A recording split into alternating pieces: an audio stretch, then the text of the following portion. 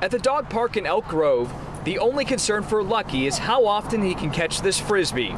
For owner Susan Brown, there's a different concern, and it seems to have just returned to Northern California. We were saturated with the water and puddles of water around, and when that happens, you're going to get the mosquitoes.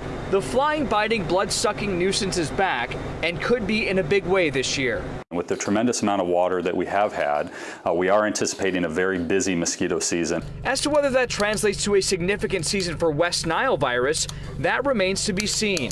Gary Goodman, general manager for the Sacramento Yolo Mosquito and Vector Control District, says drought years produce an intensified West Nile season. Unfortunately, because West Nile virus is a bird disease, wherever you did have water, you had the congregation of both mosquitoes and birds in the same place, and it tended to amplify the virus during that time.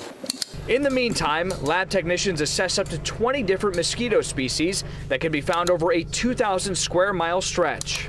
We're assessing all species because depending on this particular species, whether it transmits disease or whether it's just a really aggressive nuisance mosquito, we want to know what those populations are. Homeowners should look for any standing water that could be the breeding center for mosquito larvae and get rid of it. Anything that's holding water like this, especially if it's starting to turn and you start to see mosquito production, the easiest thing to do is just to turn it over. Words of advice for Susan and friend Bernice McQueen, who say they're ready for a major mosquito season.